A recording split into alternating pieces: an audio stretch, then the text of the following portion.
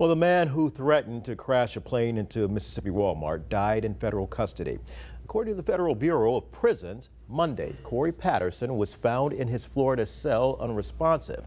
Patterson was accused of stealing a plane, circled for 5 hours over Tupelo in North Mississippi, threatening to crash it into a Walmart in September. Court records show he faced federal charges of destruction of an aircraft and threats involving destruction of an aircraft.